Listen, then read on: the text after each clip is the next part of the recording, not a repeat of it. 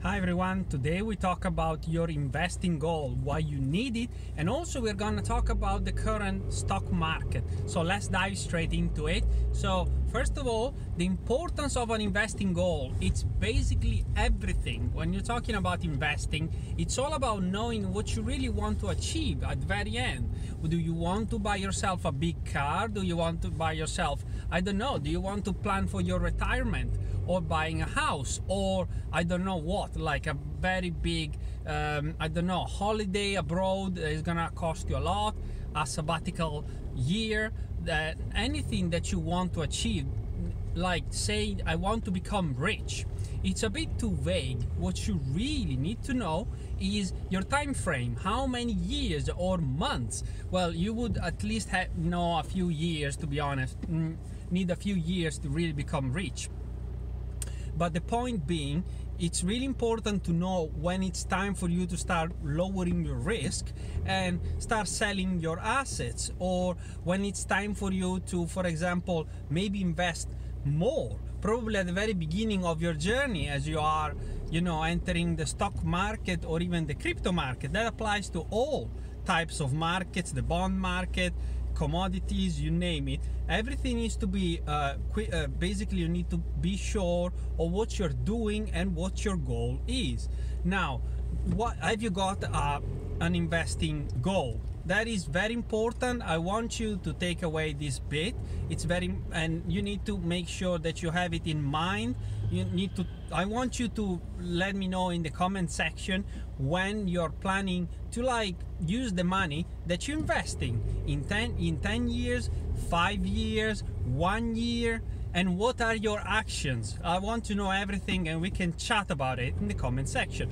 Now, looking at today's market and the market going forward, I see a lot of illiquidity in the bond market, and that coupled, basically what the liquidity is when not many people are buying bonds, because at the moment the interest rate, the yield of the bonds is incredibly low. Like, it's not really sexy at all. And so what basically happens is that it's a potential risk for the future. When there is high volatility in the bond market, that affects even the stock market, because obviously the money is going to securities like bonds, as opposed to, for example, the stock market. On top of that, we have high volatility in the stock market I see at the moment, but most importantly is the high inflation. And I said the big I-N word. The inflation is through the roof, and to be honest, that's something that normally calls for action. Not my action, well, even my action, but the Fed action, and also all the other central banks.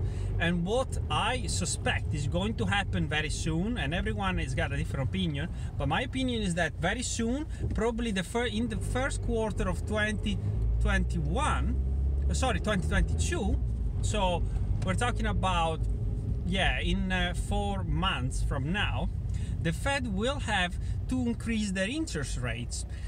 Jerome Powell said that he is quite patient about it, but I'm pretty sure that patience is gonna come to an end very soon. We're seeing how basically the inflation is just going through the roof. And again, it seems that, for example, if you look at 2018, which is our latest, the last time that the Federal Reserve has increased the interest rates, because there was some inflation going on. So what Jerome Powell ended up doing was actually increasing the interest rates very quickly. And guess what? If you were to look at the stock market back in 2018, leading into 2019, so end of 18 into 2019, a massive market crash, and that was due to obviously interest rate, the Fed causing a lot of pain in the market. Now, how do you want to prepare for that? Well, it kind of goes back to what I said at the very beginning. What is your investing goal? And that is why you need to know the market, you need to know your goal. For example, if you're looking at the long term, that's the easy one. If you look at the long term and you're starting investing today, well, what are you really even bothering? Just invest, because it's, for example, if it is for your pension and you're at least 20 years away from your pension, why are you even bothering? It's gonna be fine. Just invest your money, because in the long run we won't even remember 2021, and the market is gonna go up. In 20 years, I'm not a genius, but I can tell you that in 20 years the market will be higher than today. Like, I can bet all my money on this. However, if, for example, you need the money in 5 years, well, that is already a bit riskier, because 5 years, we've seen, looking at the data, that inflation could last 2-3 years, maybe even longer. It has happened in the past, especially in the old days. It has happened that inflation lasted for longer. And so what you could do is to start dollar cost averaging in. Again, it's gonna be quite risky to do it right now because the market is quite frothy, but listen, we are not talking about the valuations here. I'm talking about the risk because of the bond market.